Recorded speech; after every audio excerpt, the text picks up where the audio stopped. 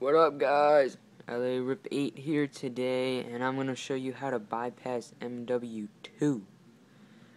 And start off, you want to go to settings, network, internet connection settings. You'll get that. Hit OK. You'll sign out. Custom, whatever yours is, and just fill out the rest. Your code, whatever, and you get proxy server. You want to put it to use and enter these codes: 210, 101, 131, 231, 8080. And then now you hit over, enable, and you hit X. Now you hit circle. Okay, so now you're running off a PlayStation Network, so you should see the sign in.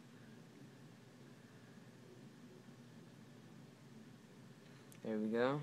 And now all you gotta do from here is you go to Game Data Utility, and there's gonna be a Modern Warfare 2 patch in here. All you gotta do is delete that. Okay,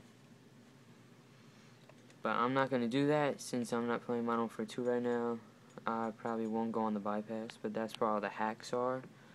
And if you like this tutorial and you want to see more in the future, like, comment, subscribe. LA-Rip8 here. Peace.